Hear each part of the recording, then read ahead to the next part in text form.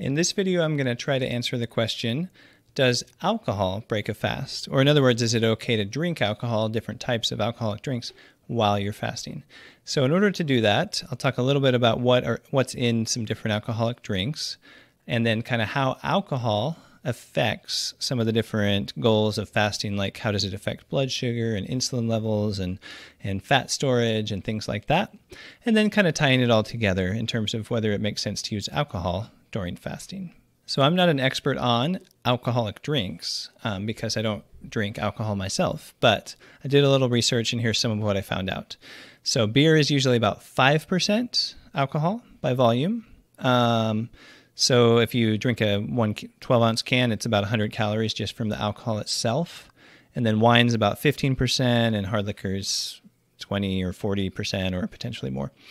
Now, beer also has some sugar and carbs in it, maltose sugar, and about 10 to 15 grams of carbs per can on average. So sounds like beer is not a good fit, right? Because you're getting the sugar and the carbs. So anything that has a significant amount of sugar and carbs is not ideal for fasting for pretty obvious reasons, right? Because the sugar is going to raise your blood sugar, raise your insulin, promote fat storage, etc. Now wine, unfortunately, wine usually has the same problems. So it has a little more alcohol than beer, but wine is usually pretty sugary. And from what I understand, you cannot know, you won't know how much sugar is in the wine because they don't have to put it on the nutrition labels. So unless you're getting it from a specific company that makes some very detailed claims about having low sugar and stuff like that, usually wine's going to be pretty sugary. And one of the reasons for that, of course, is they know that people like sugar. And so if they give you wine with sugar, you're more likely to drink more of it and be more addicted to it and so forth. So that's kind of the issue with wine. And then the hard liquor, in contrast, if you're just drinking the pure spirits, then I guess it doesn't have sugar. It just has the alcohol, right? But a higher amount of the alcohol. And then, of course, all these things are used in different drinks, right? Like different mixed drinks. Again, I'm not an expert on those, but you might know more about it than me. But if it's a mixed drink that has sugar, which I think, for example, margaritas, right, probably have sugar in them, then, you got the same problem you had with the beer and the wine where there's a lot of sugar. So that's kind of a quick rundown. But then now how does, if we kind of leave aside the sugar and the carbs for a minute, because obviously if you have a significant amount of sugar, that's a no-no during fasting.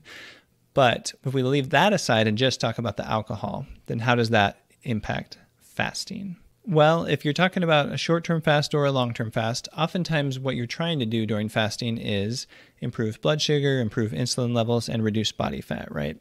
So if you want to talk about those issues specifically, so alcohol, while it may not spike blood sugar just on its own, it does have some indirect effects that are not ideal. So for example, here's a study that kind of showed that when alcohol was given, it causes insulin resistance, meaning that the sugar, the patient's glucose level would go higher in the context of having that alcohol on board because the insulin's not working as well. And then alcohol also seems to promote fat storage, as shown in this paper right here. And in the context of eating carbs, so if you are eating carbs, which is not fasting, but if you're eating carbs and then drink alcohol, then the alcohol causes the insulin levels to go higher than they would otherwise.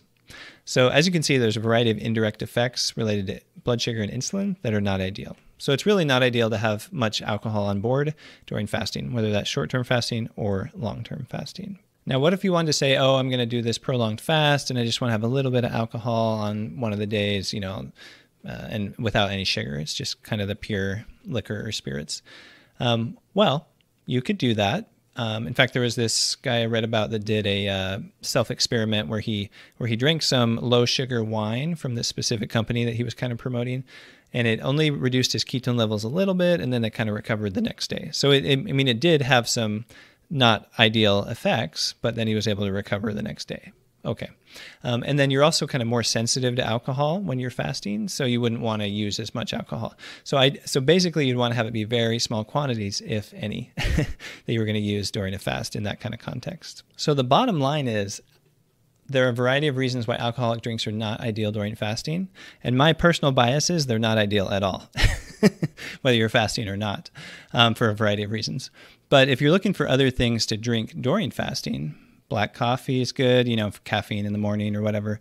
Tea, unsweetened tea. You can add things like little lemon or apple cider vinegar to the water if you like that sort of thing. Seltzer water is pretty good. Doesn't have a huge downside, just the carbonation, in other words, without a bunch of sweeteners or whatever. So there's a lot of different stuff you can drink, but alcohol is definitely not ideal. And like I said, my bias is I don't think alcohol is a good thing for society in general or for health in general. And that's partly because I see a lot of the really tragic effects of it working in the hospital and so forth, it's super, super common. It ruins people's lives all the time. But yeah, so in terms of fasting, it is definitely not ideal. But if you were to use it, there's those caveats where you'd want to use the types without sugar and in very small quantities. So I've got another video right here that talks a lot more about what to drink during fasting. So it gives a variety of different options related to that. And by the way, if you want to see any of the specific research studies I was talking about in this video, then just check out the link to the blog post, which is below.